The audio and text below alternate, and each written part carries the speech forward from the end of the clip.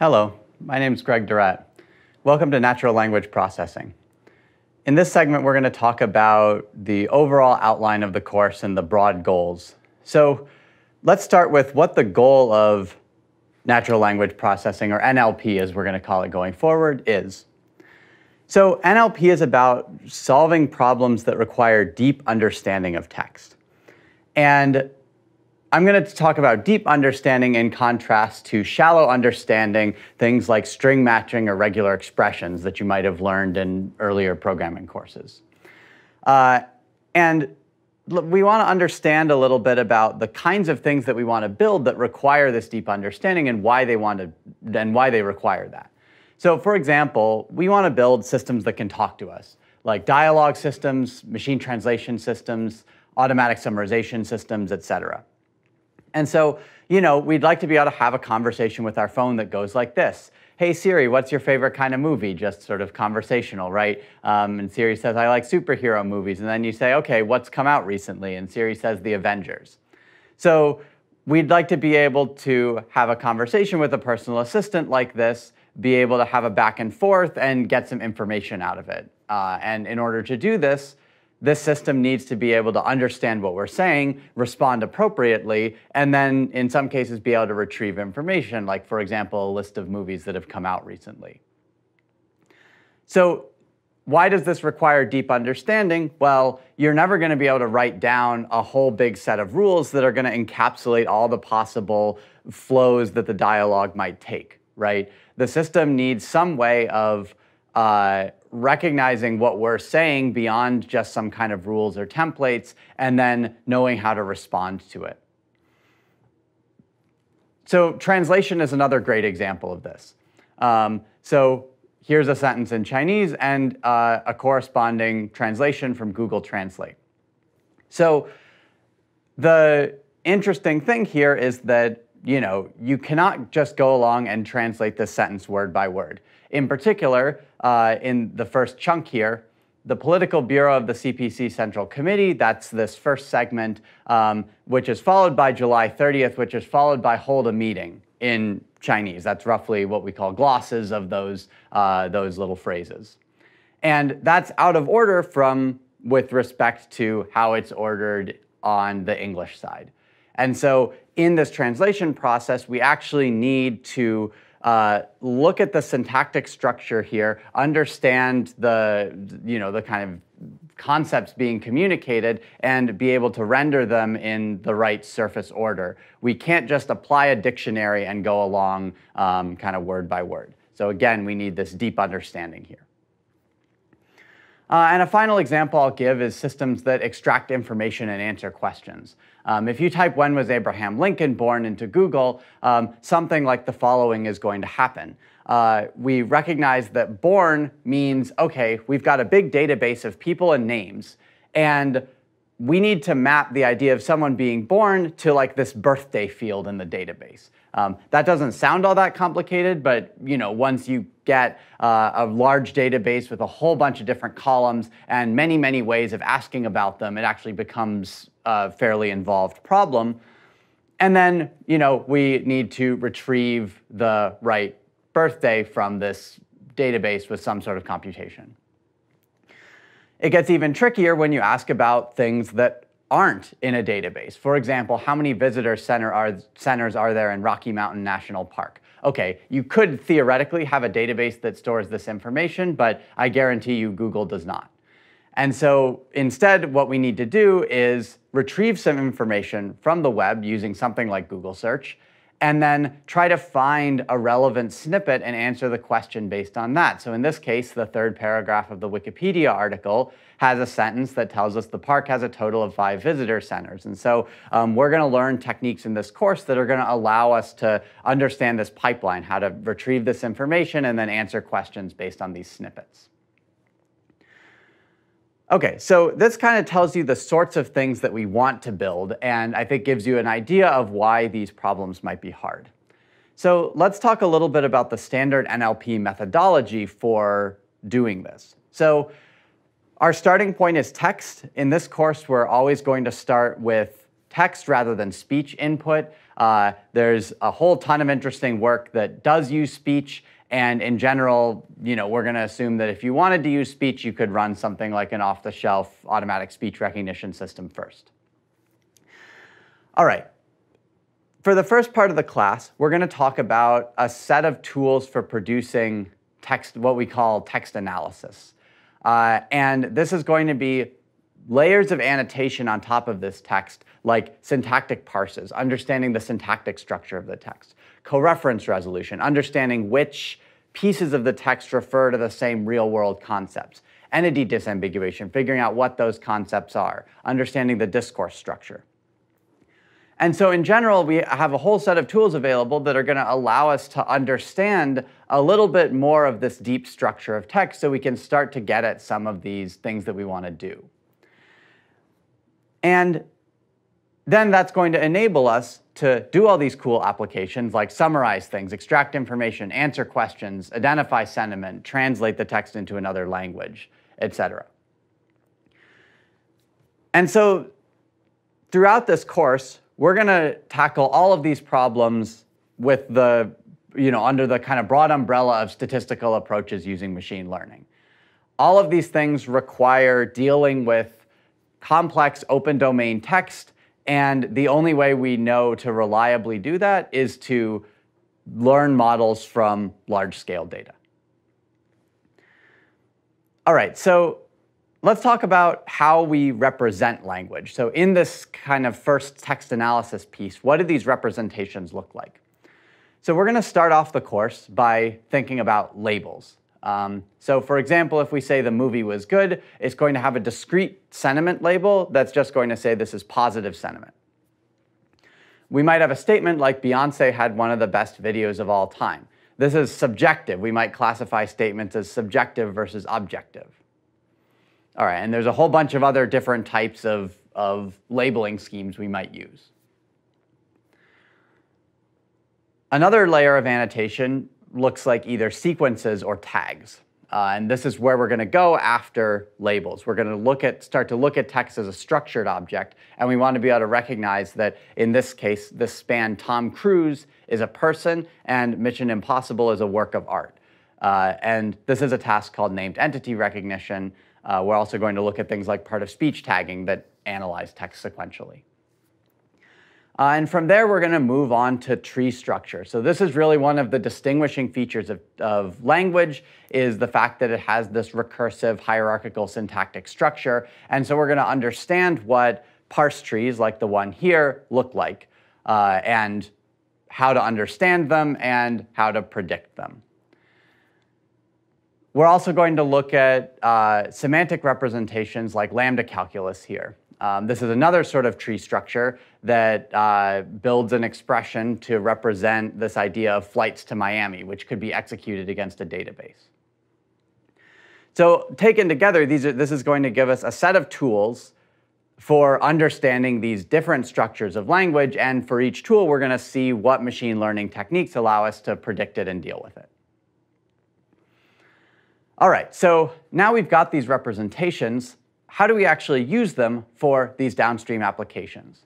So we're going to zero in here on the case of trees, and I'm just going to give you a brief flavor for how this kind of thing is going to come up. So early in the course, when we think about feature-based linear models, one thing that trees might allow us to do is to extract some sort of syntactic feature for classification. Later, when we think about neural networks, a cool thing you can do with trees is actually build your neural network to have some sort of tree structure. And when we think about machine translation, one thing we might do is actually model the translation process as a mapping from a syntactic parse in one language to a syntactic parse in another language. And this is the model to do that is something called a tree transducer. So there's a whole bunch of ways that these analyses of text can impact our modeling. Of course, the elephant in the room is that with the rise of deep learning and neural networks, there's an increasing trend towards building purely end-to-end models. And so there's going to be this tension throughout the course of, do we use these intermediate pieces of text analysis, or do we build models strictly end-to-end? And the answer is not going to be clear-cut. There have been huge successes from purely end-to-end models, but there's also a lot of interesting kind of cutting-edge work right now that is starting to move them back towards incorporating this kind of discrete structure for reasons of interpretability or controllability. And so this is a topic that's going to come up again and again throughout the course. So we have to think about also why any of these predictions is hard. So I mentioned that we're going to need to build some sort of statistical models for mapping both from text to these analysis layers and then also going from the analysis layers to the applications. And the reason this is hard is because language is complicated and language is ambiguous. And so in order to understand that a little bit more, we're going to talk about what ambiguities we need to resolve and what ambiguity means in this context. All right, so we can look at a sort of apocryphal headline here. Teacher strikes idle kids. All right, so this is kind of funny, at least it's funny to me, because there's two interpretations of it. And despite the fact that when we look at this, we probably know what the author meant, we still get this other reading. So what the author probably meant was that teacher is a noun and strikes is a noun. Idle is a verb. This is a sort of unusual usage of it. And then kids is a noun. OK, but you could also read it as teacher is a noun, strikes is a verb, idle is an adjective, and kids is a noun. And so the second interpretation, of course, is that the teachers are really fed up with these kids who are idle and just pow. And so I talked about sequential analysis and part-of-speech tagging, which we're going to see early on in this course, and that's essentially about resolving which interpretation of this sentence we want to get. All right. Ban on nude dancing on governor's desk. All right, so we could think about this in the context of the last example. Like, what are the parts of speech here? It turns out that actually the parts of speech aren't really that ambiguous in this case. What's ambiguous is the syntactic structure. What the author intended is that we have two prepositional phrases here. We have a ban that is on nude dancing, and that ban on nude dancing is on the governor's desk. But the sort of funny interpretation is that we actually have this noun phrase concept of nude dancing taking place on the governor's desk. OK, they would probably want to ban that too, but that's neither here nor there. So the ambiguity in this case is a higher level syntactic one of how these different pieces compose. It's not a low level part of speech ambiguity, but instead one that we're going to have to understand syntactic parsing in order to deal with. All right, and let's look at a third example. Iraqi head seeks arms. Actually, in this case, we don't have either of these ambiguities. The parts of speech are totally clear, and the syntactic structure, it turns out, is clear as well. What is ambiguous is the sense of the word head. Is it someone's head, or is it like a head of state? And then similarly for arms, is it someone's arms? Or are we talking about weapons here? So in this case, we have more of a semantic ambiguity that arises from the different senses of these words. OK, so what we've seen here is that there are a bunch of these sort of binary ambiguities, right? There's two possible interpretations of something, and we need to pick between them. And this is what statistical models are going to allow us to do. And the reason NLP is hard is not because there's two possibilities, but actually because there's an exponentially large number of them. And so we're going to need really powerful models in order to reject all of those bad possibilities. So we're going to think about a translation example here, Il fait vraiment beau, which roughly means it's really nice out, or it's really nice, or the weather is beautiful. There's actually lots of different valid translations of this. But if we think about, even for this 4-word sentence, what could happen, it is really beautiful outside. That's another possibility. If you go word by word and translate this, he makes truly beautiful, this is actually something that is totally valid translations of each of those 4 words. Of course, it absolutely does not make sense and is not what the speaker or writer of this intended. Or it fact actually handsome, another case. So a lot of times when we look at these examples of ambiguity and we say, oh, haha, there's 2 interpretations. No, in fact, there's billions of interpretations, and we're going to need structured models that can reason about them, and again, are very statistically powerful so they can pick the right one out of all of these possibilities. Okay, so in order to understand those kind of models and situate what we're going to be looking at with respect to history, we're just going to take a very quick cruise through the timeline of NLP. So our timeline is going to start in the 80s, late 80s, with the so-called AI winter. And so systems at this time were largely non-statistical. They were either rule-based or expert systems. And so, the history of AI has been about there's progress, and then there's periods where we sort of hit a wall, and then progress happens again. And so this was one of those periods of cooling off where there was less interest, sort of a wall was hit. In the early 90s, researchers at IBM did some of the earliest work on statistical machine translation using the proceedings of the Canadian Parliament, which was a whole bunch of aligned data, so sentences that were, in this case, in French and English, that corresponded to each other, and they were able to build a statistical translation system out of that. So this, as well as the development of the Penn Tree Bank in 1993, which was one of the first large-scale corpora annotated with syntactic information, are 2 of the sort of first instances of well-known, successful statistical modeling efforts. And so the Penn Tree Bank, once that data set existed, started leading to people building things like part-of-speech taggers and syntactic parsers and saying, oh, hey, wait, it looks like having all of this data is actually useful. And so then this led to an explosion of interest in things like supervised learning, support vector machines, conditional random fields applied to tasks like named entity recognition or sentiment analysis. So we started to understand that data was really useful and machine learning could help us harness the power of that data to solve some of these problems. There was a lot of interest also in unsupervised learning, things like topic models and grammar induction. We're not going to talk about these so much in the course. They sort of ended up kind of falling off in terms of the overall interest in them.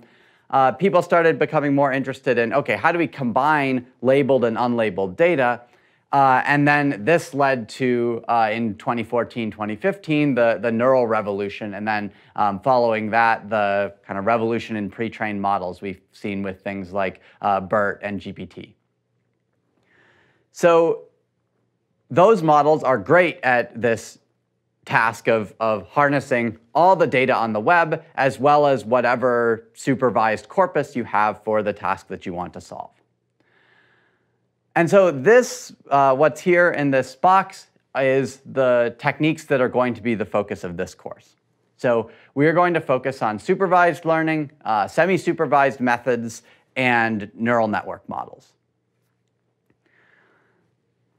And the kind of common thread of all these models is that they are going to be able to handle ambiguity by learning how to map from input text to linguistic representations using data.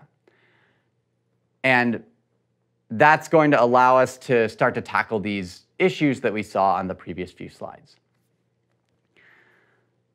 So To just give a brief sense of where we're going and the outline of the rest of the course, we're going to start by talking about classification. We'll start with linear classification and then very quickly move into neural and talk about word representations, which is a really important kind of ingredient for how to actually take string-valued language data and convert it into something that machine learning can use.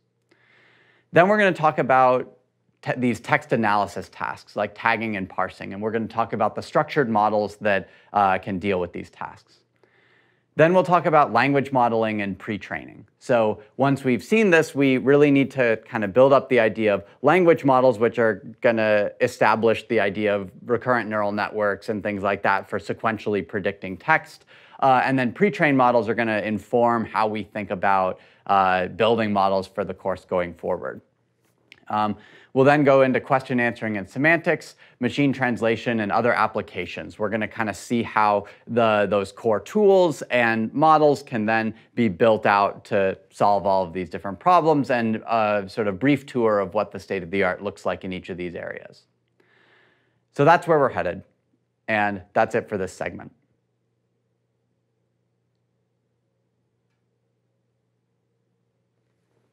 Mics are clear. Thank you.